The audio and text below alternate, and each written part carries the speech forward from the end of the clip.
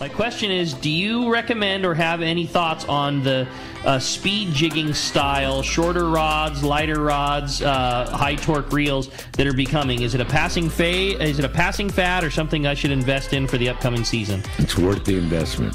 Absolutely, 100%. It works. There's no doubt about it.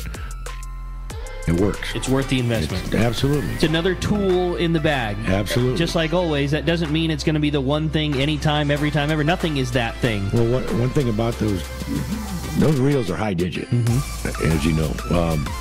But you're not getting tired holding it, winding. You know, I mean, you can wind with them, and you're not getting as tired. I've seen guys, trying to use a 30 or a 50 white, and they're good for 4 or 5 drops, and you got to take a break. Yeah. It's a lot of work. With these shorter rods and this jigging stuff, you can stick with it for a while.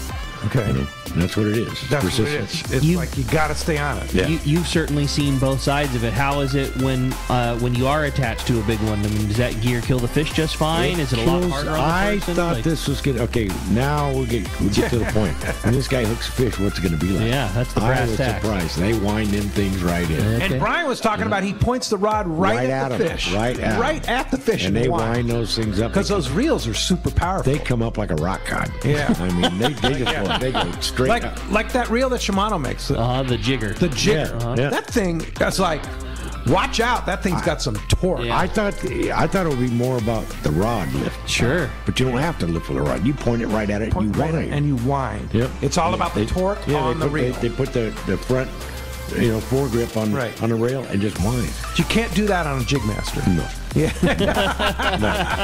No, I was really surprised. It's not a fad. It's not a fad. Yeah. That's cool. And Brian, I got a hats off to Brian Wynn.